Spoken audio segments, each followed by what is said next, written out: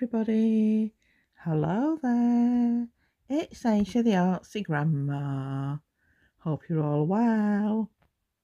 Happy 2021 to everybody. Happy New Year. I've got some really good news to share with you. My son and my daughter-in-law got engaged early December. And then I thought they were going to get married next year, but they decided no, they weren't going to wait. Things aren't going to change because of the pandemic.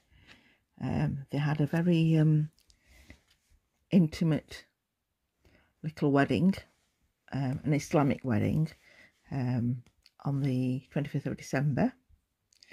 And yeah, it was just my immediate family and my daughter-in-law's immediate family. And that's it. So, yep. They've got their own flat and they've moved in together. So, and can you believe it? My daughter-in-law's called Aisha as well. So we've got two Aisha always in the family now. Yay! Anyway, so that was my little bit of good news I wanted to share with you. So obviously I had to stop filming towards the end of December, mid-December, and sort of try and get things ready, plan the meal and the little get-together that we had. Of course, adhering to strict rules, there were only 15 people at the wedding, so yep, that's it. All my children are married now. Just me and Artsy Grandad at home now, and it's so quiet without him because he's in and out all day, in and out all day. And it's really quiet. So, what have I been working on? I thought I wanted to make a surprise gift for somebody. So I've been working on this canvas. I've put the names on the top, so I've hidden them. But can you see I've used silver leaf, stuck it onto the canvas. Oh, by the way, I had henna on my hands, and it's all come off now. Can you see? For the wedding, we put henna on and had it on my nails, and all the colours come off now. So, yay! I'll just show you my other hand as well. Can you see there? It's all coming off now, so it'll fade off my nail as well very quickly. It'll just grow out. So yeah, I've had quite a busy week. This past 2-3 weeks, and now all the children were here yesterday evening for the New Year's Eve. We saw the New Year in together, and it's really quiet today. So I thought, well, first chance I've had to really do, a chance to sit down and do some filming. So I wanted to share my good news with you all, tell you what I've been working on. So I made this canvas. The couple who I'm making it for, they've got 4 children. So I'm going to put the names on here on those 4 leaves at the sides. And you could say it's rather like a tree of life,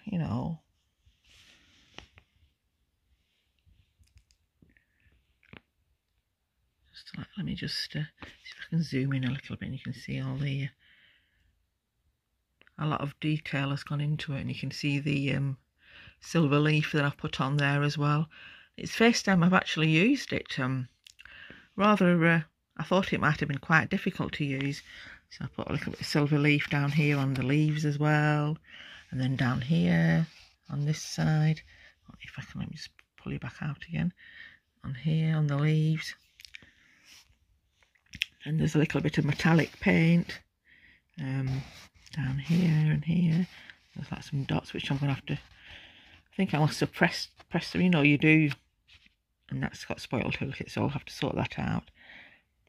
But yeah, so I've been working on this canvas for the past couple of weeks, and it's nearly finished now. So I thought, well, before I put the names on, I'll just show it to you to see what I've made. And just there's some leaves at the bottom and some flowers that have fallen off the tree. So everybody, I hope you've all had a lovely time over the holiday period. To all my Christian friends who have celebrated Christmas, I hope you've had a lovely Christmas.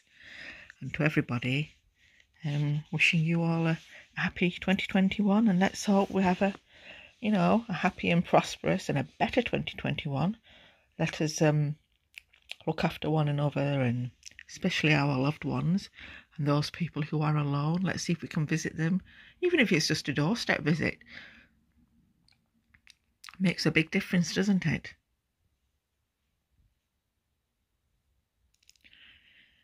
I know at the local mosque, just before the children broke off for Christmas from school, they did food parcels, and I think because my husband, artsy granddad, he's a volunteer as well, and he's on the committee, on the mosque committee. He was helping out, and I think just before the children broke up, there was about 5 or 6 volunteers, and the host of the ladies who went down to help. They did 250 food parcels containing about 50 different items, I think it was, or, not far off anyway.